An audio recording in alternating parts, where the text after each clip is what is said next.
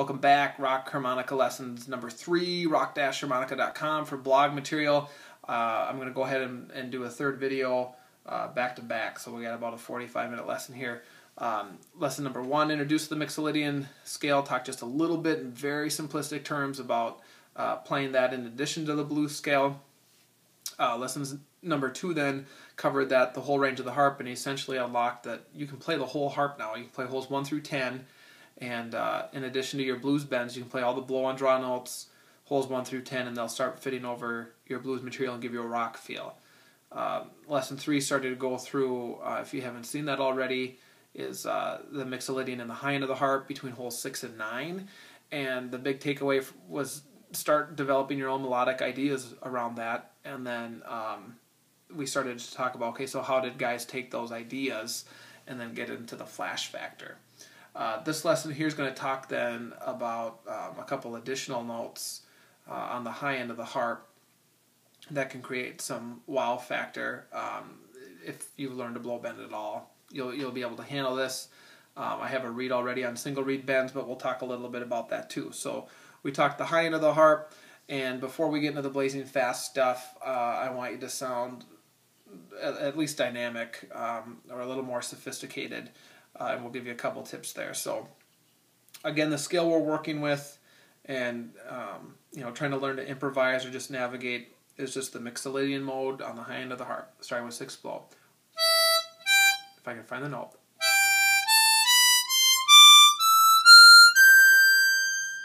Okay, and so any note between 6 and 9, blow or draw, we're okay with. We can play that over a blues. It'll start giving us a rock feel. Check out any of the blues stuff. Jason Ricci does some of that. Pat Ramsey does some of that. Sugar Blue is a great example of using the Mixolydian mode over blues songs. He's also a very established and very amazing traditional blues player. And our birthdays are only a day apart, if that's of any significance to what makes somebody cool. So just a stock C Hohner Rocket, and we're going to talk a little bit about hole 10 then. What can we do with hole 10? Well, hole 10 works,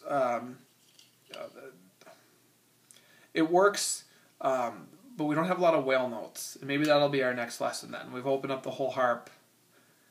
I'm starting to get between holes on the harp. Where do I want to land? Holes 6 through 10. Now we've added the 10 blow and the 10 drop. Neither of those is notes we really want to hammer on, but they're totally notes we can throw into a riff.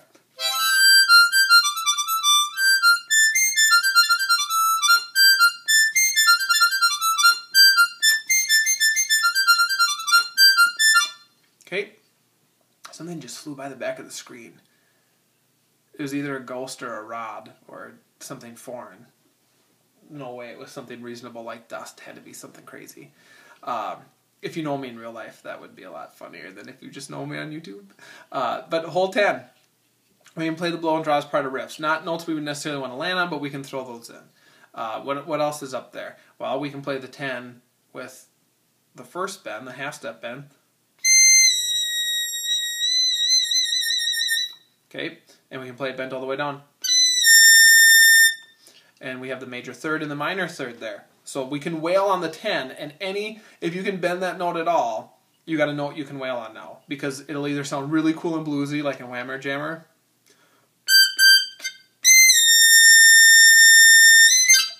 okay, or it'll sound very John Popperish and be a cool way to end a phrase. Okay.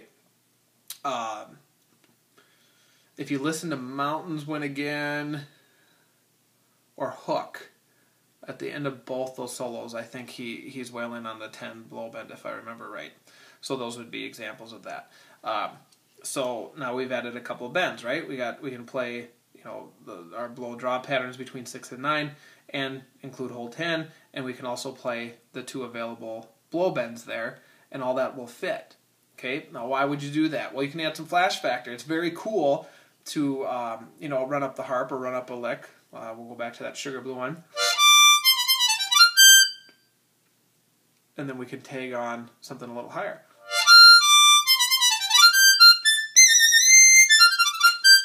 Okay, all I do is I start with the bend blow, I bend down a little bit, put a little vibrato on it.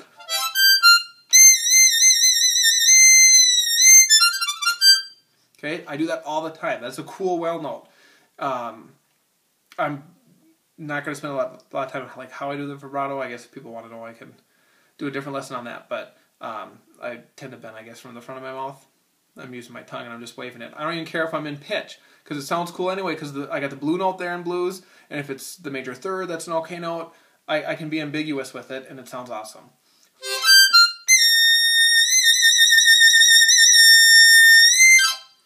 Okay, when I jam with Blues Traveler, there's a video of that online. I tried really hard not to play high stuff on the high end of the harp because I would have just sounded awful compared to him. So I tried to stay towards the bottom of the harp. But there's one time where we were kind of jamming back and forth, and I just played that bend and held it for a long time, and people thought that was cool. He was playing way more sophisticated, awesome stuff at the same time, but it just kind of stands out. So there's some cool flash factor there. To occasionally hit that in a solo is really cool. As a well note, do you want to end every solo with that? No, we'll talk about that as we cover some of the phrasing stuff, which we'll do here after we've talked about some of the note choice. Maybe we'll do some phrasing stuff before we get to some more embellishment and action pattern kind of stuff. That's the fun stuff to talk about anyway. That's really what I'm just trying to get to with the first few lessons. And so now I've opened up that whole octave. I can play things fast, I can play things slow, and I got that 10 draw blow bend I can wail on, and I'm not really worried about the pitch. Okay, what else can I do to add some cool inflection or some personality to some of the notes I'm playing? Because really, it's kind of stiff to just play a scale, even if you're playing a melody. Can say something fast or something slow.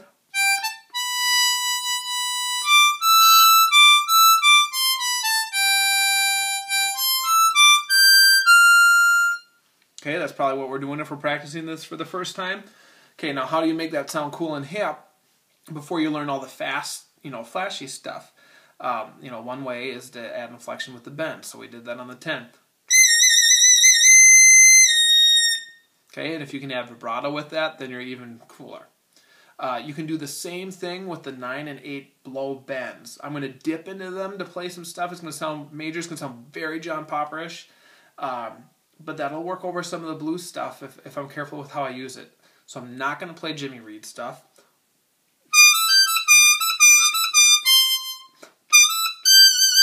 Okay, what I'm going to play is I'm going to just dip into some of that. Okay, so I dipped into the 9 blow bend up to 9 blow, which is a tonic, so great note to play. And then 9 draw, which is the 7th, which sounds, it's a dynamic and it's a hip way to get into playing a very bluesy note. Okay, try starting a solo like that, right? I'm playing my blues stuff, I'm getting into the second turn, or maybe it's even the first phrase of a solo. I'm going to be very Paul DeLay about it. I'm going to hit something high. I'm going to get back to the stuff I know.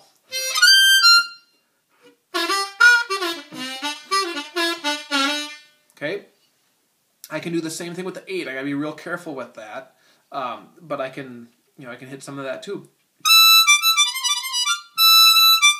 Okay, I play the 8 blow with a little bit of a bend and the 9 blow with a whole bit of bend, like with just reckless abandon. It's not very bluesy. I don't have a track behind me. I'm not trying to sound particularly bluesy. If I'm not playing a blues song, I will play that all the time. If I'm playing a blues song, I probably wouldn't play it so much. The 9 for sure, I dip into. The 8 I'd be real careful with, over the 1 chord. As I hit the changes and I get to the 4, obviously I'm modulated to first position, kind of riffage. I can totally do that, but a good place to start is with that 10 blow bend because you can't do it wrong. And then if you're careful with the 9, that's a good dynamic practice. So I can use parts of blow bends or those dip bends, those same things we talk about down here. Okay, and that's not octave to octave, right? I just played the same pattern and it sounded cool. And I start with the blow bend and I just okay. So you can use those dip bends on 9 and 8 for some inflection. That'll sound cool.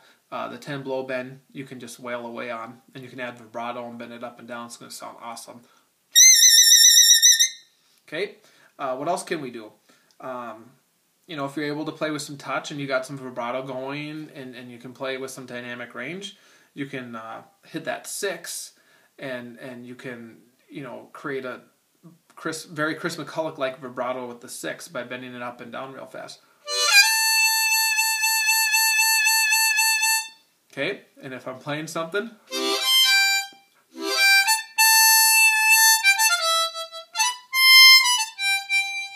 okay, so I can, like I did with the blow bends, I can do that with the 6 draw. But what I really want to hit on is adding some inflection and adding some personality, adding some dynamics with single reed bends.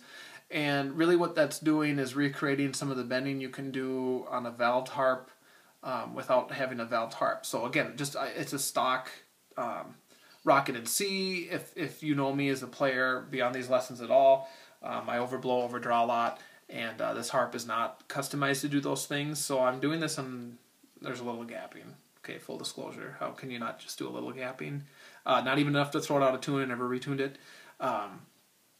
But you know, you can do some cool things without being an overbend player. And these are things that'll sound awesome whether you're playing blues or rock. And what I can do is get to a draw note like 8, okay, which is a great note to play. First note to run around. It's a note that Sugar Blue hits all the time to start some of his riffs.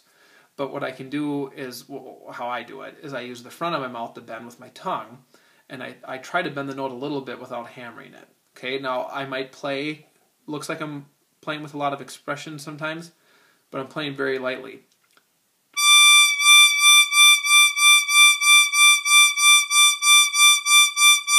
And I'm actually bending that note. So it's not like a bend like this. Okay, but I'm bending it, you know, close to a semitone, like on a valved harp. If you can't do that, if you learn how to bend on a valved harp and then play a regular harp, it's very, very close to the same thing.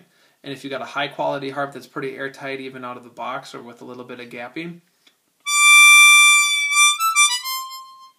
okay, and on the draw notes I can now start a bent vibrato. Very Chris McCulloch. I don't know how much single reed bending he did on the high end because he didn't always play a lot on the high end, but this is something that John Popper doesn't get a lot of credit for, but he's awesome at. He's always finding ways to do some of those isolated single reed bends. Todd Parrott does that a lot. That's another good example. Howard Levy's a great example. Clint Hoover.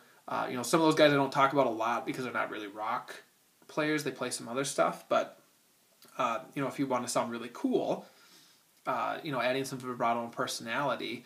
Now all of a sudden, again, we've opened up all these different notes, and we have some of the same cool expressive techniques that we can use, that we would use on a, you know, on a blues song on the bottom of the harp.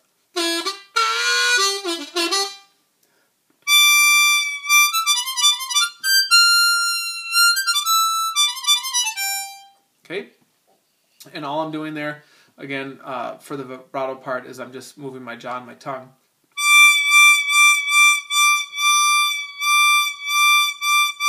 It's like saying, ya, ya, ya, ya, ya. And I can do that on 8, 9, 10. And what I'm doing is I'm getting really close to playing an overdrop. Okay, you can hear where the reeds are trying to pop for the overdrop. That's how I know I've taken it too far. If I wanted to play the overdraw, this harp's not really set up to do that. Okay, that's coming more, there's like some back pressure involved. I'm trying to be a little animated. Okay, Jason Ricci, great analogy. It's like sucking through a straw for a milkshake. But I'm not doing, it's more finesse if I'm just doing the single reed bend. Okay, I can do the same thing on 10. You hear that's gapped a little tighter. I'm getting really close to the overdraw there. I can recreate that same effect on the blow notes too. I can add that same kind of single reed vibrato, I guess, for lack of a better term. 6 blow. Yai, yai. Okay, you can hear I'm getting really close to overblow.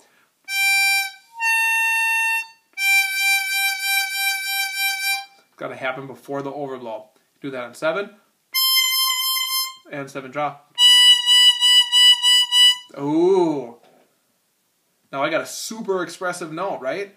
People want to bend the 7 draw forever, the 7 blow. How come it doesn't do that? If you can play with good technique and some restraint, you're not hammering on your harps. Now all of a sudden I got a super expressive note. I didn't have to do anything fancy in terms of modifications to the harp.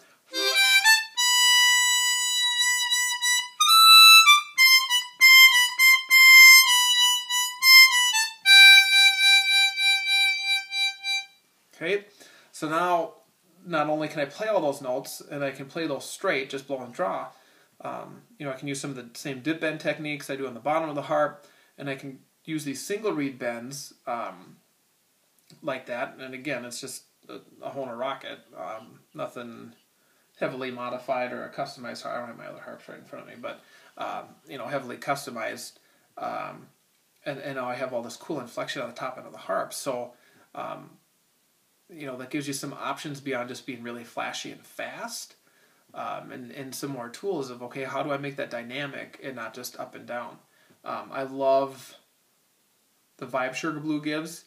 As mentioned before, he can be real linear with some of the notes. You hear some of the blow bend movements there, but not so much of the single reed bends. John Popper, you can hear it. You can definitely hear that a lot. If you go back as far as even the stuff recorded around the time of 4, there's a live disc live from the fall. He's doing a lot of that there, and he's even playing some overblows. There's 6 overblows on the song Mountain Cry on an F harp, and there's some of that stuff going on that I don't think people really realized at the time before people were listening for those things. I am probably running over time. Hopefully this fits into a single lesson here, but just showing some of the things that are out there that you can experiment with when learning the scales. We'll get back into some meat and potato stuff that's pretty straightforward and really accessible and maybe doesn't involve like a new technique, but really cool to find some ways to be expressive on the high end of the harp. Thank you.